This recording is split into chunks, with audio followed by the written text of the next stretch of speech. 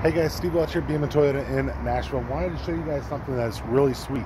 The all-new Toyota BZ4x, the full electric Toyota. I'm going to show you what the motor looks like, and a few of you might have a question on this, so just kind of wanted to do this real quick. Going to show you how the motor looks on the BZ4x. This is all electric vehicle from Toyota.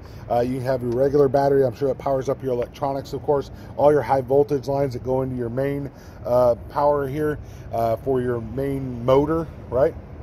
I know people get mad at you when you say engine when you're talking about an electric car. It's a motor on an electric car, I know that. You have a lithium-ion battery that's somewhere near the back seat, of course. We've got a little cameo from Southwest. We always like to say hi to Southwest. We're here downtown Nashville, of course. But this is the BZ4X. This is the engine on the BZ4X. Like I said, motor on BZ4X. It's what makes you move, right? But looking under the hood on this vehicle give you a really sweet view. Charges over here. Your charge port is right here, so if you want to charge it up, you're gonna pop in right here. Now your charge times, they can vary. If you're on if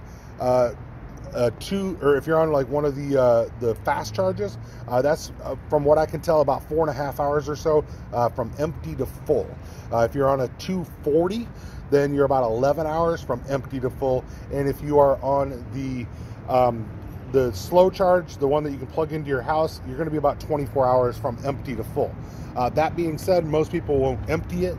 Most people will actually run it, and you know, when you get low, you start to charge it, or just every day you put a charge on it and you go from there. So the other thing I do want to mention too is that Toyota's really good when it comes to batteries. They've known hybrids for a long time, so they're going to try, the way that this always tries to work is they don't try to let your battery get fully depleted or fully charged.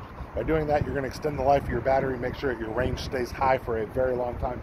So usually there's a little bit of fudge room in there, but don't let it go all the way down. Don't let it charge usually all the way up, just to try to extend the longevity of your battery. So, but this is the BZ4X and the engine compartment on the BZ4X. This particular one is available, so definitely reach out to me at buyatoyotanashville@yahoo.com. buyatoyotanashville@yahoo.com. Definitely happy to help you guys with any questions that you have. And once again, Steve Welch, BM and Toyota in beautiful Nashville. You guys have a great day, and we will talk to you soon. Bye.